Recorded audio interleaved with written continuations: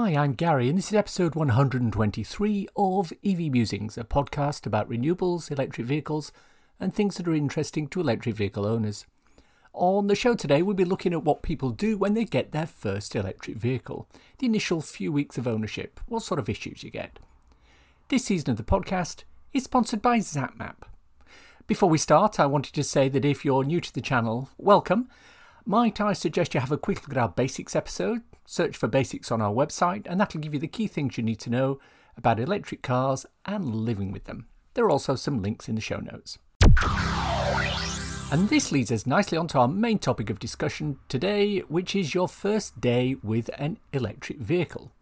If you're a listener to the podcast, there's a good chance you already have an EV, but I know from conversations that there are people who listen who are in the stage of considering whether to get an electric vehicle but haven't made the leap yet. Or, likewise, they put down an order and, like many people nowadays, have a wait on their hands while their EV comes through the manufacturing bottlenecks and gets to them. I count myself amongst that crowd as, since announcing what car I'm getting to replace my Kia Soul, it's gone into a backlog and I'm now not scheduled to get my ID3 until the end of October this year, 2022.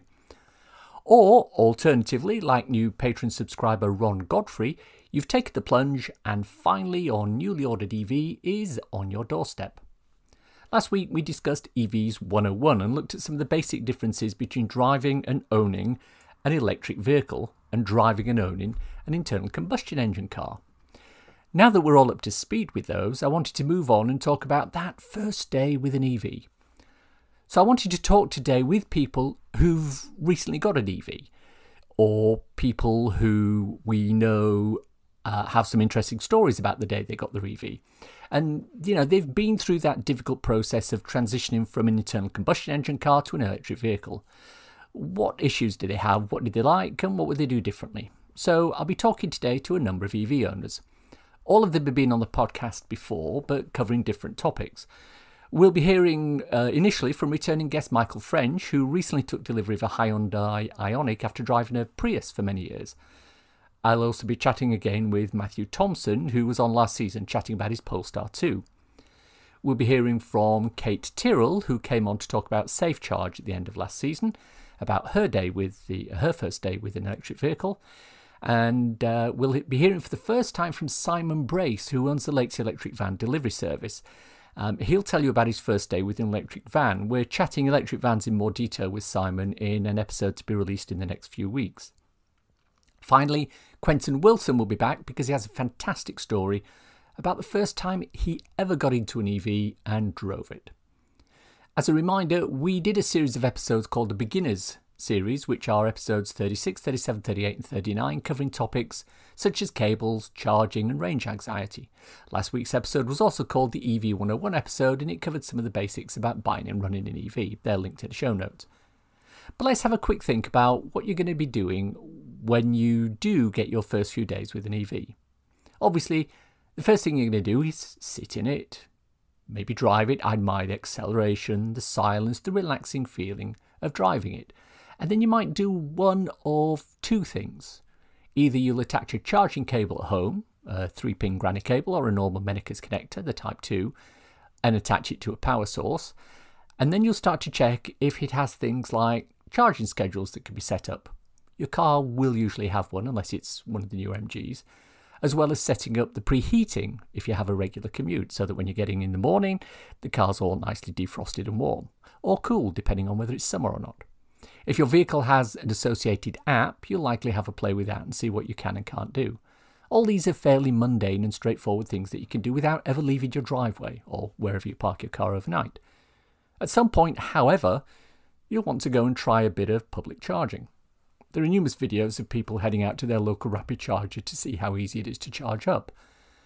Unfortunately, a large majority of them are relatively unsuccessful. The main reason for this is that they haven't downloaded the appropriate app or ordered the right RFID card. Now that's becoming less and less of an issue as more units are going to contactless. But people are still getting caught out with units that don't work or units that are incompatible with their car. Presumably everyone is aware of Fully Charged presenter and children's TV presenter Maddie Moat and her first effort at rapid charging in an e-Niro. She went to a standard 3-headed charger plugged into the AC connector because that was the one that fit the connector in her car, and she left it for an hour. And when she came back, she'd only put about 6 miles on the battery. Now, I personally have arrived at an Osprey charger to find an Audi e-tron plugged in on the AC connector, pulling around 7 kilowatts. And when I asked the owner why she wasn't using the CCS connector, she was unaware that her car actually had a CCS connector. I pulled down the little flap at the bottom of the connector to reveal the extra CCS pins, and it was like she'd actually seen Santa Claus delivering her presents. It's an education issue, and we've talked about this on earlier episodes. But let's assume you do manage to find a working charger, connect the correct cable, get the charger going and charge the car. What then? Well, we could go on, but at the end of the day, it's probably easier to speak to someone who's recently been through this. You may remember back in an earlier episode, I spoke with Michael French. Michael's recently taken delivery of a 38 kilowatt-hour Hyundai Ioniq, and I spoke to him about the process of finding, test driving and ordering that car. But while I was speaking with him, I also talked about his experience with the car as a first-time EV driver. And this is what he told me about his first day. It's all about the charging. I tell you what, though, the first thing I did, I literally got the car. The guy had driven it down from Shrewsbury, and he delivered it at, I think it was about 6:45 in the morning. It was ridiculously early. It was still pitch black outside. And he delivered the car and was like, oh, I had to fast charge it on the way, but, here's the car, blah, blah, blah. And off he went. He just walked down the road. He was like, I've got to go to Potter's Bar. Strolled down the street. I was like, I don't know how he was getting anywhere just walking down where I live. It's so bizarre. And yeah, I kind of had breakfast. I jumped in the car and I went to the Watford Tesco, kind of like the big one they have there. And they have some free plugs. So I literally got to Tesco, plugged it in, left it a couple of hours, wandered around, did the usual kind of stuff, went down the high street. I had some errands to run anyway. But at least I was then confident. I was like, okay, that's my first charging experience. I've plugged it in. I can wander around. I can do things. I can come back. My car's still there. It's all in order. But I tell you what, being a first-time EV owner and doing your first few charges is a bit nerve-wracking because of all of the different varieties of charging stations there are out there, and just using, EV or contactless card, or now I don't know if other brands do it as well, but with Hyundai, you can sign up to get like a generic card. So I got one of those, and now I'm loving it. It works on all of them. So I'm just rocking up to any charge station, slapping that on, getting my charge done, off I go, which is brilliant. A couple of weeks ago, we spoke with Matthew Thompson. I asked him what was the first thing he did when he got his new EV, a Polestar 2. The very first thing that I did was to put it on charge, just to make sure that, one, I was able to charge it, and two, that it had enough charge to get me to where I wanted to go the next day. I got the car while I was in the middle of relocating and moving stuff between a storage unit and the place I'd just relocated to. So the very next thing that I did was to take it to a storage unit, fold all the seats down and fill it full of boxes. It's a great test of a car. If you can put a ton of stuff in the car and still have fun driving it, you've got a good one. What about home charging? Does Matthew have a charger? I still don't have home charging. I've been running off a granny charger for about 15 months now. So it literally was, I had an outside plug socket that I knew I could get to, and I plugged it into that. So when did he do his first rapid charge for a long distance journey? It was probably a couple of weeks. It was one of the trips where I needed it rather than a trip where I just did it. I wasn't 100% sure at first about reliability, availability, that kind of thing. It worked out really well. It was a BP unit that was not far from the storage unit that I was renting. Just one of the 50 kilowatt ones at that point. I think the real first journey that was going on holiday to Scotland. So that was about 9 months. Everything else had been journeys that in theory the vehicle could have done, but I chickened out on. The first journey where I actually really needed it was a journey up to Scotland, stopping off in the Lake District. I used one of MFG's new hubs in Bury. They're great. I love the fact that they have some cover, and they're also the only chargers I've seen that actually explain on a sticker that you are not going to get 150 kilowatts out of them unless you've got an 800 volt car. So above the charge handle, there's a little sticker that tells you what power you will get at what voltage. Traditionally, your human male is not predisposed to read the manual when it comes to something new. However, I recently chatted with Simon Brace for an upcoming episode on electric vans. Simon has driven various EVs over the year, but the first one he got was a Renault Zoe for his wife. But when he got his first van, guess what he did? The first thing I did when I got an electric van, do I admit it? Yeah, I think I probably sat down and read the manual. I probably drove home. I got it from Manchester. So yeah, I think I'd been in the Zoe years for some months by then. So the actual driving experience wasn't a new thing. So I think I drove it home from Manchester, probably had to rapid charge once, maybe twice, and just thought, wow, what can this thing do? How do I use it? And then probably read the manual in the evening. That's so sad, isn't it? But there you go. I'm man enough to admit these things. And then I mean, all I did then was bore my customers because I'd got rid of a diesel and got electric, and back then electric vans, people didn't even know they existed, and to be honest, people still are amazed that I turn up in an electric van now. They, because if they have no interest in vans and only cars, they don't know these things even exist. So it's still a thing. I haven't got bored of driving an electric van yet, and I hope I don't. We had a great conversation with Kate Tyrrell from Safe Charge towards the end of last season. So while she was here, I asked her what was the first thing she did when she got her electric vehicle. Now, this story ticks all the boxes. Was it a memorable day? I asked. What a day. The 12th of September 2020 is the day I went green. And you know what? I was so nervous because I'd never driven an automatic before, for starters. I knew that electric vehicles were going to be, it was going to be a speedy thing. I was really scared that I was going to put my foot down and go mad. And even more so because I was picking up a company car. So I didn't know what to expect. So the morning went like this. I woke up in Reading, which is where I was living at the time, and I caught a train from Reading to London King's Cross, and then another 2 trains where I had to get a connection somewhere in the middle up to Grimsby to meet the CEO of My Energy, Lee Sutton, who had come to hand over the car, and he was sat in the passenger seat. He looked a little bit nervous, and he said, I hear that you've not driven electric before. And I said, yes, that's absolutely right, Lee.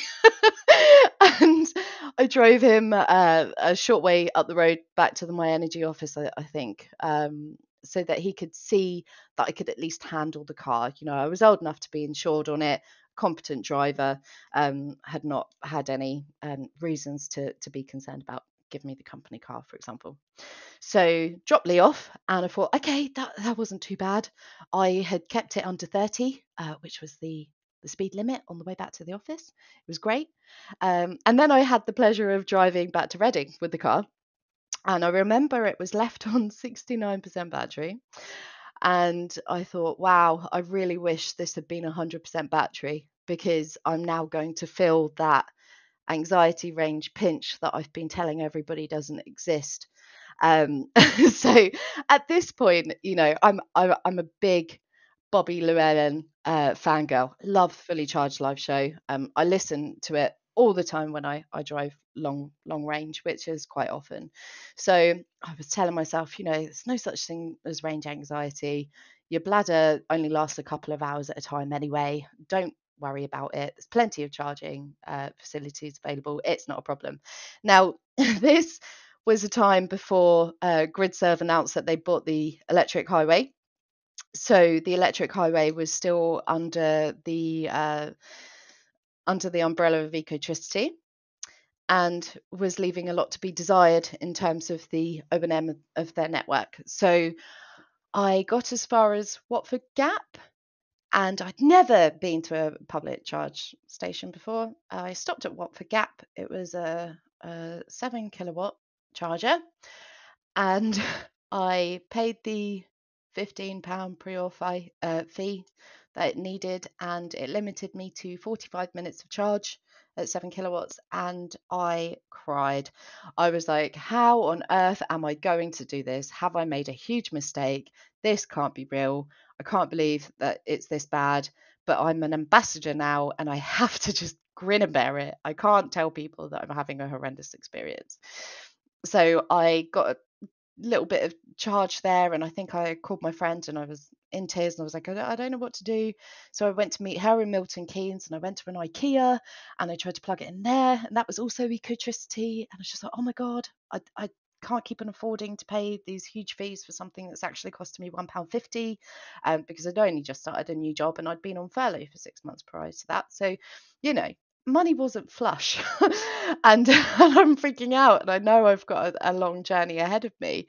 And yeah, I didn't get much of a charge there. Again, I was limited to 45 minutes, and then I found another charger which was on an industrial estate and nobody was around, and it was daylight when I started charging. And I think that was the first time that I thought, wow, public charge infrastructure is unsafe. So really, the My Energy role and getting the company car has led me into now doing charge safe, so everything happens for a reason. But that first day was tainted with really poor public charge experience, but it was made all the better for the acceleration. And I loved the acceleration. I loved the feel of the car, how techy and new and shiny it felt. It was like I was gliding. And then I learned very quickly that I wasn't driving a manual anymore when I tried to put my left foot down to change gear. Broke very heavily. Oh my goodness. I have never done that since. I always drive with my left foot. You know, there's always like that little ledge, safety ledge for your left foot. Like, please put your foot as far over onto the left as you can possibly manage and only drive with your right foot. Never, never use your left foot in an EV. Oh my goodness. I almost shot through that windscreen. But I, you know what? Here we are, 16 months later. I love that car. I love it so much. I did get to test drive a Tesla once, and now I can't stop thinking about it. But I do I do love the Kona. I can't cheat on her. I love that story, but one of the things that I found with electric vehicles is just about everyone has some sort of an interesting story related to something that happened to them, either while they were charging or driving. Quentin Wilson, who was on episode 121 at the start of this season, is no different. Well, I picked up this IMEV from Birmingham with Robert Llewellyn, and I got into it and got onto the M6 heading back to Stratford-on-Avon and just nailed it. And I thought, my goodness, this is fun. This is really, really, really fast. And so I'm going down the M6 at, well, we won't say, but you know, surging forward in this manic little bubble. And they were an odd-looking thing. And then when I got to close to my destination, Stratford-upon-Avon, the warning light came on, you know, the turtle, to say that I only had about like 4 or 5 miles left. So I thought, oh, blimey, this isn't what I expected. So I kind of stopped outside this terraced house, not knowing what I was going to do. And I rang my wife, who was at a party, so she didn't answer the phone, and thought, blimey. So I knocked on the door of this terraced house and said, hello, I'm awfully sorry to bother you. I am an electric car driver and I need to plug my car in. And this little old lady, who was absolutely sweet, said, oh, yes, dear, I've heard about these. Yes, look, there's a plug here. Let me just open the window. So she opens this sash window and I get the lead out with the 3-pin plug on it and we push it in. And then she makes me a cup of tea and brings out the biscuits. And I think it took like, you know, almost 2 hours of quite difficult conversation talking about, you know, her family and the world at large. And I got enough charge to get home. But it was a kind of a surreal moment that I look back on and thought, do you know, that was lovely? Because in those days you felt like a pioneer. You know, I am an electric car driver, move out the way. And her reaction was so lovely that it was, you know, instead of being a complete crisis where you had to get the tow truck, I managed to cope. And I think that's a defining thing, that if you do take electric cars seriously, there are, constraints, and it's not as easy as it will be. And I always say to people, the charging network will always be better tomorrow than it is today. But you can overcome these things, and it just requires a bit of planning. So that was me, and the IMEV stayed around for quite a while, and it was a formative moment for me, but it didn't put me off electric cars at all, quite the opposite. I love that story. Thank you very much to everyone who participated. There were some absolutely fantastic stories in there. It's time for a cool EV or renewable thing to share with your listeners. This is specifically a UK thing, but I wanted to highlight it in case there were any other similar products around elsewhere in the world.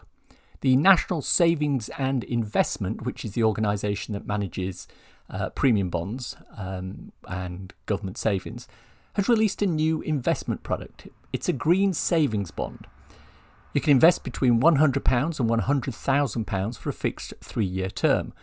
Once you invest, you won't be able to access your money until it reaches the end of its term, but in return you'll be guaranteed a fixed rate of interest for 3 years.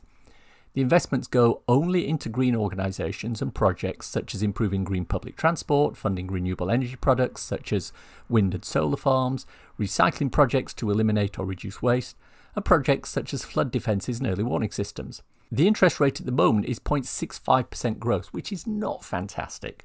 The last National Savings and Investment bond I bought was 2.5%, but it is a lot better than other products you can get at National Savings and Investment, which are at about 0.1%.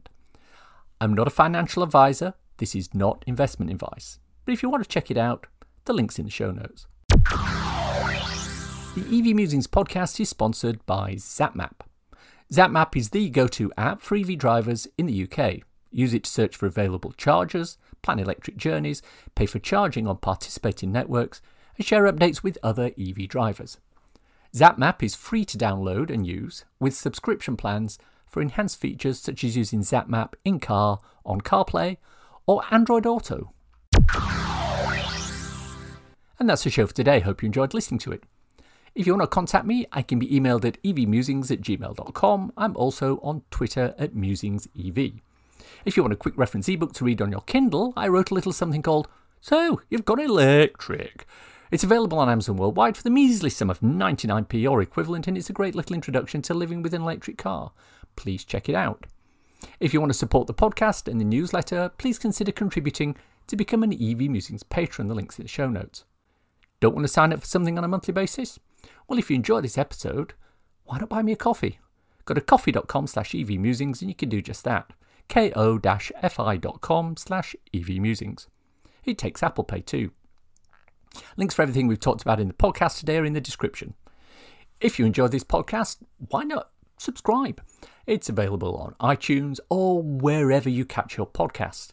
If you've got a few seconds, why not leave a review?